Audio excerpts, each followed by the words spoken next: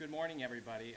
We're pleased to be here today to announce the Senate Democrats' release of a $200 million small business-friendly plan for commercial property tax relief. Later today, there'll be a subcommittee meeting to discuss the details, but let me just highlight a couple things. During the first year, this proposed very targeted small business tax relief proposal would mean approximately a $600 property tax decrease for a person that has a property valued at $30,000 or less. This proposal is targeted at Main Street, Iowa businesses and provides a key focus to them. This proposal over 4 years, hopefully in 4 years, the increases are triggered by increasing state revenues. We will responsibly provide more than approximately $200 million in needed business and commercial property tax relief. Doing so without hurting local governments or our local schools, who we will responsibly backfill those reductions in commercial property taxes with state revenue. You have more details about the proposal. I'd be happy to answer any questions that you might have. No, actually not. What the proposal will take the first $30,000 in assessed value. This is the first year of the proposal, and will essentially provide. We will tax it at residential rates. So that first $30,000 will be taxed at approximately $15,000. The residential rollbacks just a little north of 50%, and that will mean approximately a $600 tax reduction for that commercial property tax owner, or property tax payer, I'm sorry. Where we've started is to say, if you have a building that's worth $100,000, a commercial building on Main Street in Oskaloosa, versus a Best Buy that's worth $1 million in some suburban mall here, we start from the bottom and we take the first $30,000 in value of both of those buildings, and we apply essentially the residential tax rate to it. And so the person that owns the $100,000 building is going to get $600 reduction, and that Best Buy is also going to get $600 reduction. So we think by working from the bottom up on the value of a property, we will clearly focus the benefits towards the smaller business owners, if that example helps.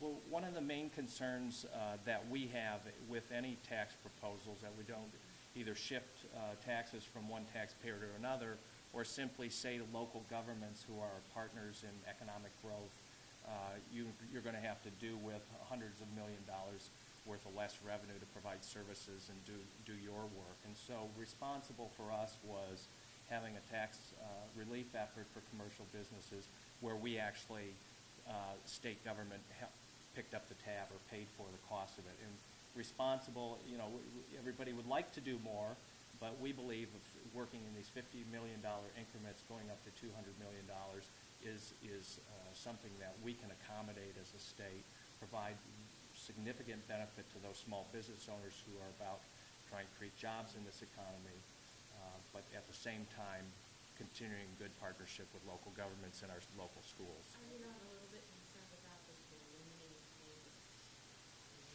Well, I think the genius of our proposal, if I can use that word, is that it only will increase when state revenues are healthy enough to accommodate it. So we would say that, and the legislation says that we'll start out with $50 million, but the trigger for the next $50 million increment is a requirement that the state has at least 4% revenue growth. And we believe with 4% revenue growth, we can accommodate another $50 million to 150 million, getting up to 200 million, hopefully over the next 4 years if revenue growth is healthy. The tax credit grows. The universe is the universe, and we've been working with the Department of Revenue, looking at property tax. The counties manage the property tax records. We've had to do a a complete analysis of how many commercial properties there are, and we start. That's correct. $600, that is kind of the floor.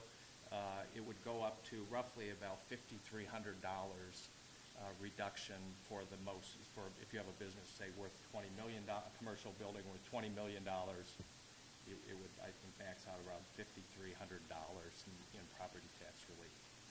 Yes. Run counter to what some of your past efforts have been to curb the growth of tax credits? We think that. I'd be happy to. Just one. We recognize. Everybody, I think, recognizes that commercial property taxes have been a disproportionate burden on job creation, and we think that this mechanism, this approach, is going to provide very targeted relief at an issue that we've probably heard most about in our communities, the need to do something on commercial property taxes. So I think this is, again, a responsible proposal and most needed in this economy. For the House Democrats' part, we're actually excited about this proposal because it potentially serves as a basis to have a compromise with the governor on a tax relief proposal, because it proves our larger point we've been trying to make all year, that you can do a tax cut, and if you do it in a responsible fashion, you can also keep our preschool system and fund allowable growth. There's still the money there to do a tax cut, but it's crafted in such a way with their trigger mechanism that it's affordable. Okay, it's affordable and sustainable, and it's something we can do and still balance our budget, fund our priorities. That's in contrast to the House Republicans' proposal thus far, which is bigger tax cuts on the backs of children. And hopefully, since the governor, to his credit, has proposed a tax cut we don't agree with, which is a $200 million tax increase on casinos to pay for a $200 million tax cut. To his credit, though, he pays for it in his proposal. This is paid for, this proposal. And so we're excited and hopeful that, at least on the tax cut portion, that might be able to serve as the basis for compromise discussions with the governor. Property tax relief fund, that you're still against that, right? The one in the House side is done on the backs of wiping out our entire preschool system, and that's something that we oppose. Okay. Now, we've never said we're opposed to tax relief. There's a way to do it and fund our priorities, and that's what this proposal does. And then I'll just say lastly that kind of the wheels have come off in the House, and it's been exemplified by a couple things that happened yesterday. And we've talked about, we've been doing divisive issues one after another, week after week.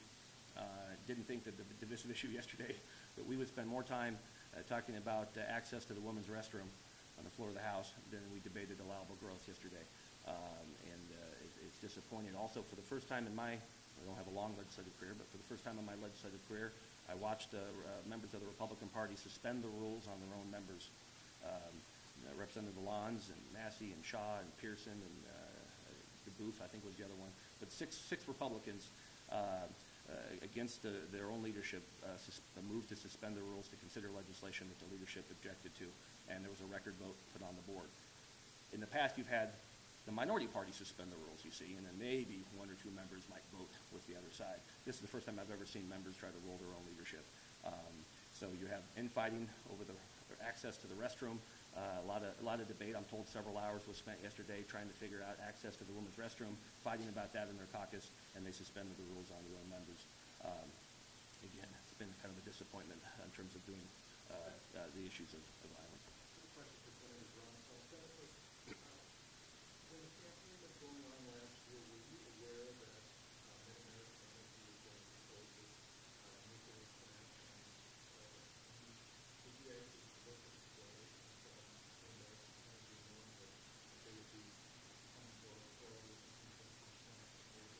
I solicited donations last fall from anybody that I thought had money.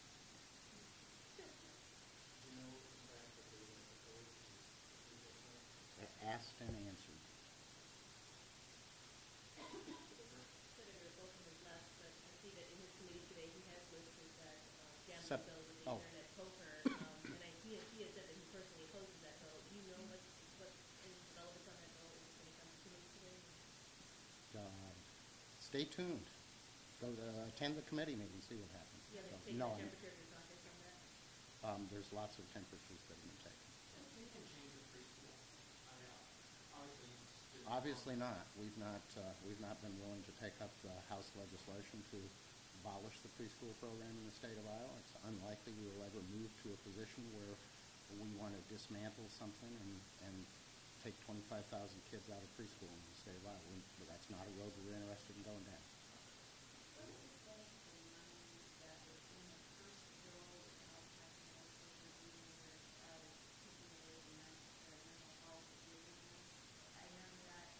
We're committed to providing additional resources for mental health, for indigent mental health across the state of Iowa before the end of this session. We're committed to doing that.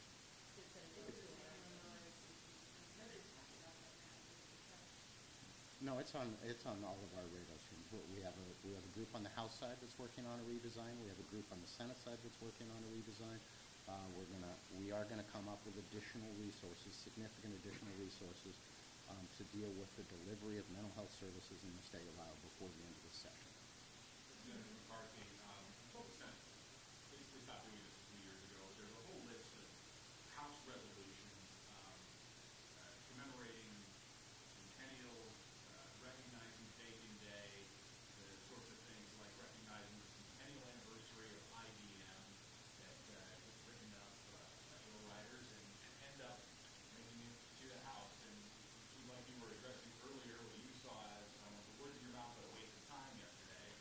Do these sorts of things waste time and prevent getting to the issues that matter more? I'm not aware of any of the resolutions you just spoke of, so they were not authored by me or anyone. No one has brought those to my attention.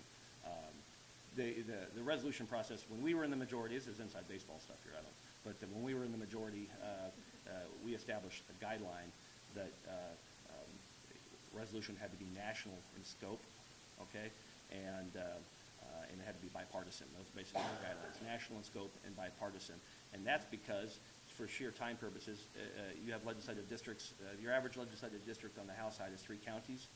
You'd have every, baseball championship, 1A, 2A, 3A, 4A, basketball championship, 1A, 2A, 3A, 4A. I mean, you'd be doing resolutions 24 hours a day if you allowed individual legislators to do things like that.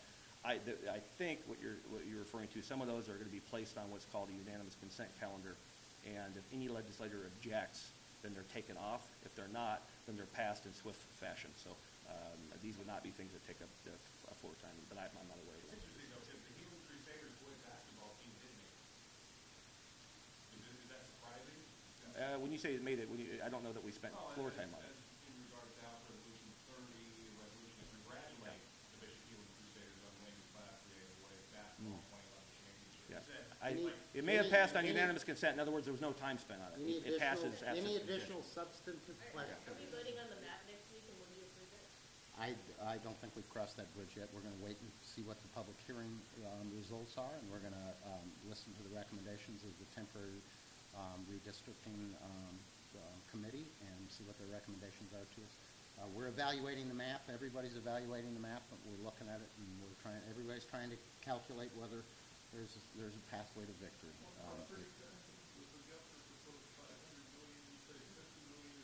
The governor did not, you got to be clear about this. The governor did not propose $500 million. What the governor proposed was a massive tax shift away from commercial to residential. It was not tax relief. It's a tax shift.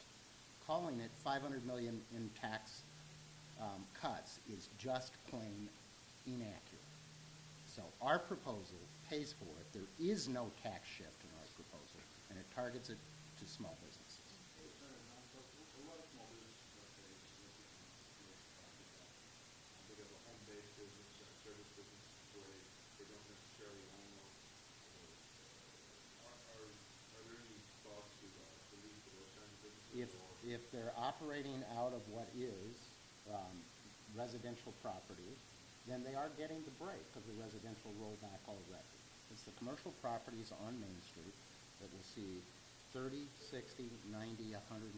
So if you've got a $500,000 property on Main Street, at the end of 4 years, half your value of that property half your value will get you rolled back. That's a pretty significant tax cut for small businesses in this state. Okay, go ahead. I'll just respond to your question without talking about resolutions, I'm not aware of. It's the majority party that controls the calendar with regard to resolutions, and they're having a press conference, I know, immediately after this one. I'd recommend you ask them. Kevin, maybe you can answer this, but what is the problem with the 20% across the board income tax cut that Senator proposed? What's your question? What's the problem with the 20% across the board tax cut that has been proposed by Republicans? It's the same problem as the other billion-dollar in tax cuts that have come out of the committee.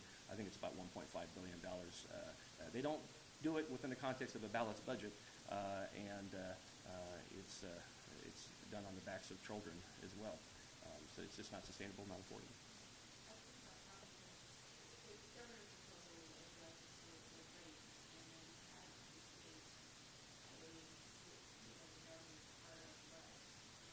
One half for 5 years. Now, if you're a business owner, though, you'll at least see the rates go down, and if you're a prospective business owner, rates, you'll see the rates go down. With this proposal, if you're a business owner, You'll see your rates go down deeper than they go under the governor's proposal. He rolls it back. you're getting a tax credit, right? You're not, this is not adjusting your rates. No, the rate on the first increment of value goes from 100% as a commercial property down to 50 points, what's the number? 50.4 or something like that. So it actually goes more down further than the governor. That's correct, yes. This would be better than the governor's plan. If you're a small business, better by far. Mr. Kevin, can anything be done to the House Republican property tax money that came out of committee last week to make it more legible to citizens? Well, if we keep our public preschool system, fund allowable growth, and make sure we can do it within the confines of a balanced budget, we'd be open to supporting it. No, that's not my understanding, but it's possible.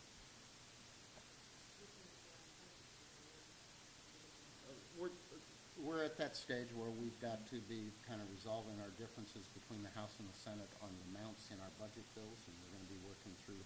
That's going to be our biggest focus of the next couple weeks. Is to